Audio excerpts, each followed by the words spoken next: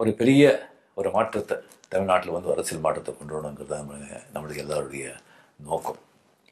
இதை வந்து ஒரு ஒரு பகீரத பிரயத்னம், ரொம்ப கஷ்டமான வேலை. ஆனால் ஒன்று மட்டும் தெரிஞ்சுக்கங்க, நாம் வந்துட்டு ஒற்றுமையாக, ஒழுக்கமாக, கட்டுப்பாடாக நம்ம இருந்தோம்னு சொன்னால் நம்ம எது வேணும்னாலும் நம்ம சாதிக்கலாம். நம்முடைய இதயத்தை, நம்முடைய எண்ணங்களை நம்ம தூய்மையாக வச்சுக்கணும். இது ஒரு பொது நலம், சுயநலம் கிடையாது. இந்த பொது நலத்தை நோக்கி நாம் வந்து கம்ப்ளீட்டாக எதையும் நம்ம எதிர்பார்க்காம மக்களுக்கு நல்லது செய்கிறது, அது மட்டும்தான் நம்முடைய நோக்கம். நம்ம தமிழ்நாட்டில் வந்து அப்படியே ஒரு நல்ல ஒரு மாற்றத்தை கொண்டு வரணும், ஒரு அரசியல் மாற்றத்தை கொண்டு வரணும். கம்ப்ளீட்டாக மற்ற மாநிலங்களாக நம்மளை வந்து அப்படியே நம்ம பார்க்கணும், இது வரைக்கும் இப்படியா அப்படின்னு சொல்லிட்டு நம்ம வந்து அதை சாதித்து காட்டணும். இது வந்து நமக்கு வந்து ஆண்டவன் வந்து கொடுத்துருக்கிற வந்து ஒரு வாய்ப்பு. இது அந்த வாய்ப்பு வந்து ஆண்டவன் நமக்கு கொடுத்துருக்கா, அது கரெக்டாக நம்ம வந்து பயன்படுத்திக்கணும்.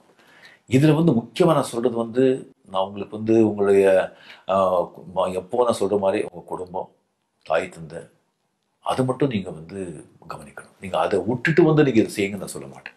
நம்ம வீடு நம்ம கரெக்டாக வச்சுதான், முதல்ல நம்ம வீடு அதை நம்ம கரெக்டாக வச்சுக்கணும், அதுக்கப்புறம் தான் நம்ம நாடு. அதை விட்டுட்டு நீங்கள் வந்து இதுக்கு வாங்க அப்படின்னு சத்தியமாக சொல்ல மாட்டேன். அப்படி வந்தால் கூட எனக்கு பிடிக்காது.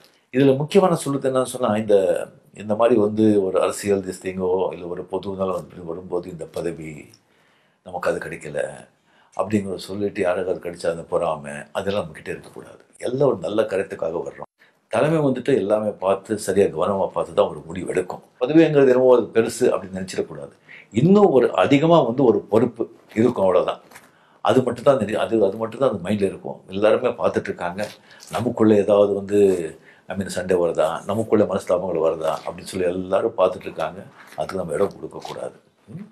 ஸோ எல்லாருமே நல்லா நீங்கள் வந்து ஒரு நல்ல மனசோட நல்ல எண்ணத்தோடு சேர்ந்து அந்த ஆண்டவனை வந்து வேண்டி இந்த காரியத்தில் நம்ம இறங்கியிருக்கோம்.